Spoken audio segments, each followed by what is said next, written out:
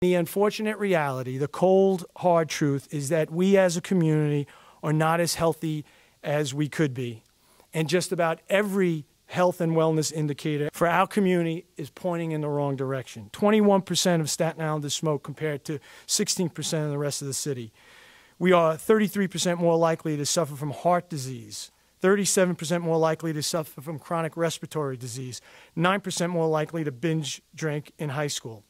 Our rate of heart disease is 378 out of 100,000 people compared to 283 out of 100,000 in New York City as a whole.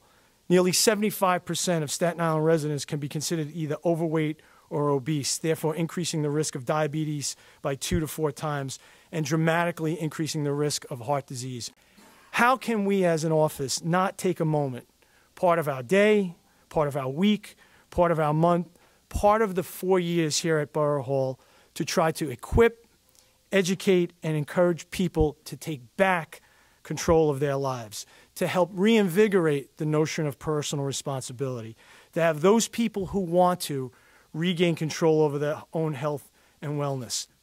I wanted to find someone who could be the point person in this mission, someone with the same passion for this fight as I have, but someone with a whole lot more knowledge and experience doing it. And that's why I am so proud and so pleased today to announce that Dr. Ginny Mantello will be the new Director of Health and Wellness here at Borough Hall. Ginny will help us as an office institute policies to help educate Staten Islanders and promote healthier lifestyles.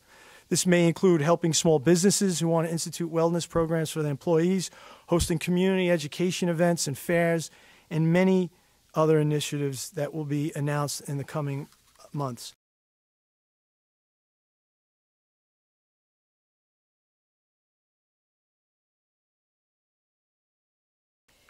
The Borough President and I, we share a common passion, that of improving the health and wellness of our community. And I think it is this passion that brought us together. Health is physical, mental, and emotional well-being. And our goal at this office will be not only to motivate the people, but to empower them with knowledge so that they can become proactive in not only taking responsibility of their own health, but that of their children and of their community. I think that the message here should be that lifestyle choices can make all the difference. Good health actually comes with good choices. And inside each and every one of us is the perfect health. We just have to find it. This office is making health its top priority.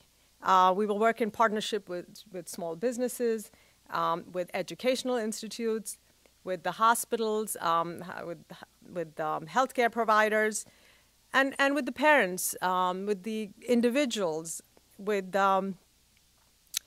people in the community. I want to applaud the doctor, the borough president. This is a great step for the people of Staten Island.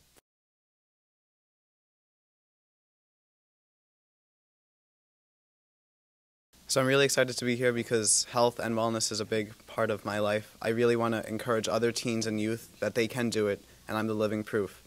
It's all about eating healthy and just working out and starting to create a healthy lifestyle. I strongly, strongly believe that Borough Hall has a role to play in improving the health and wellness of Staten Islanders.